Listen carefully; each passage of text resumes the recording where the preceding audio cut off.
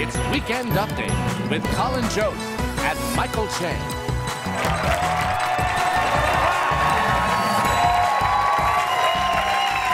Good evening, everyone. Welcome to Weekend Update. I'm Michael Che. And I'm Colin, Jost. Well, guys, hi. This was pretty crazy, but look, it's not the end of the world, okay? Because this is the end of the world. That's right, scientists basically published an obituary for the Earth this week, and people were like, yeah, but like, what does Taylor Swift think about it?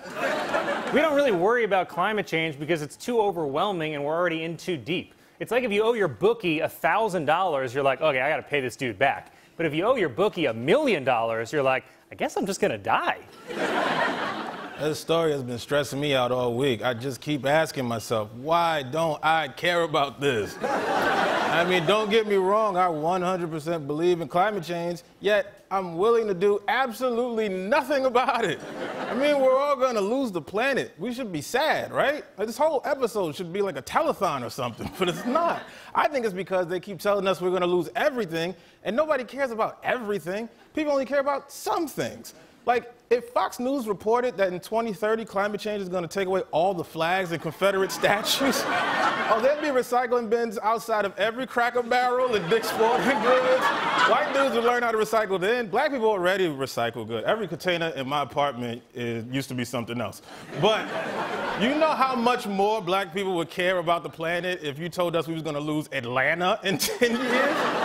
Black dudes would put windmills on their rims. You want white women to care about the environment? Tell them that if they don't do something about climate change, we're gonna lose all the yarn. White women love yarn. No more hats, no more scarves, no more of those ridiculous socks you knit for your dog. Yarn. In a new interview, Melania Trump changed her explanation for wearing the I really don't care, do you jacket, saying she did it as a message to the liberal media. Then what was the message behind your African safari look? Was it a warning not to play Jumanji? I mean, just admit that it was tone deaf. At this point, I'm surprised she didn't show up to the Kavanaugh hearing dressed as the St. Pauli girl. A new report claims that Taylor Swift's Instagram post endorsing midterm candidates may have led to over 64,000 young people registering to vote, which is impressive until you remember that Wendy's got 6 million people to vote for which burger can get it.